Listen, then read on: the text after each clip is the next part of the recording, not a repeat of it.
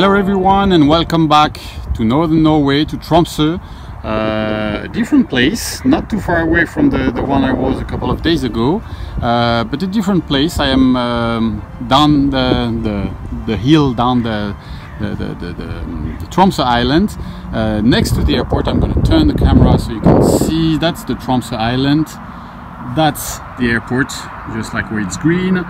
And so the city of Tromsø is sitting on that island.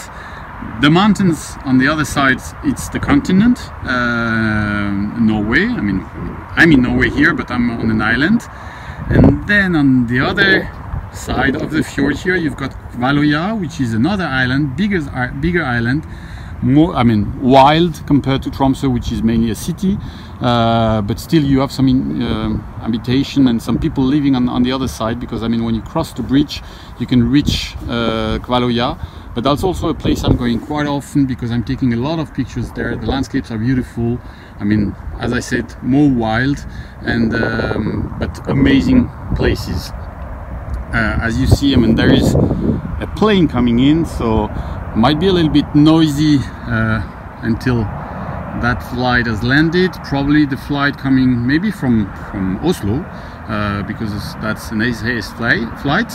So I'm gonna just film that, because you can see that the plane are really landing nearby here, and it might be a little bit noisy, as I said. Yeah, here we go. Eagle has landed. Okay, so let's wait for the noise.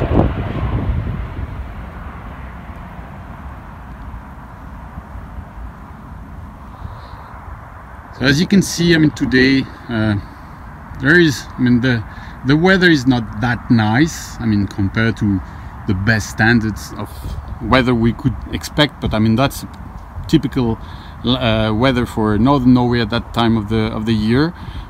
Still, it's really beautiful.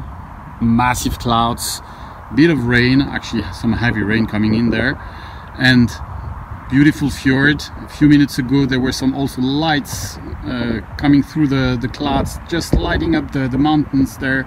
I took some pictures of that, and I will show them on my social media as soon as I can post that video.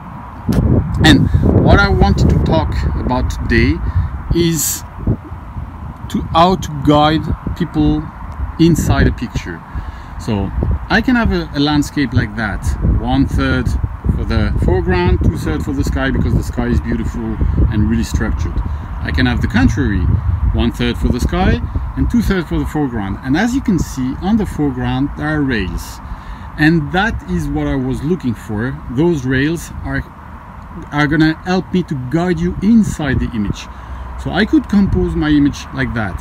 So 2/3 for the foreground, 1/3 for the sky, but then the rails look a little bit far away and don't really, I mean, yeah, they guide you in a way, but not really in the way I want.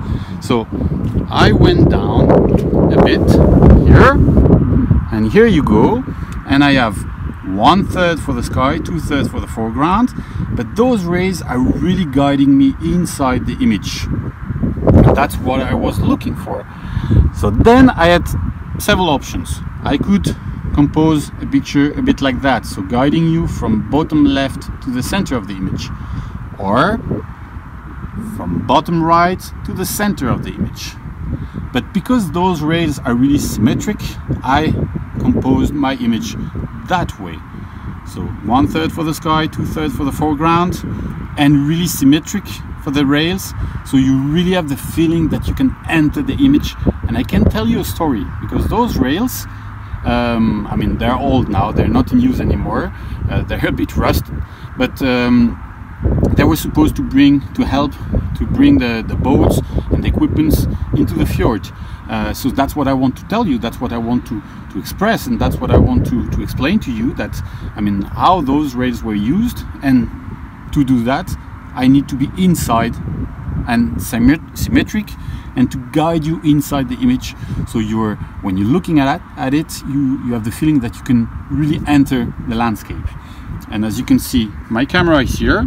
I'm not going to show you right now the kind of pictures I took, because actually I'm taking a time lapse, but you have an idea. my tripod is set up quite low. I have a small tripod also to take some pictures with my iPhone, but now I'm using it to take the video. So the tripod is set up quite low, so I have that kind of view here, really at the level of the rails. Once again, I didn't want to take something like that because it would have been too far away and it wouldn't have helped me to bring you inside the image. So I'm really set up quite low to try to compose that image, respecting the rule of thirds, but also putting the rails in the center, symmetric, so to break a little bit the rule of third, just to make a mixture. I'm not going to be too long actually, because you can see those really heavy gray clouds are coming towards me, but that's a really beautiful place to go to, not far from the city. You have a little bit the noise, that's part of it, but you have also amazing places and gorgeous, and I don't care if the weather is bad. I'm going out and I'm enjoying really the show of that amazing place.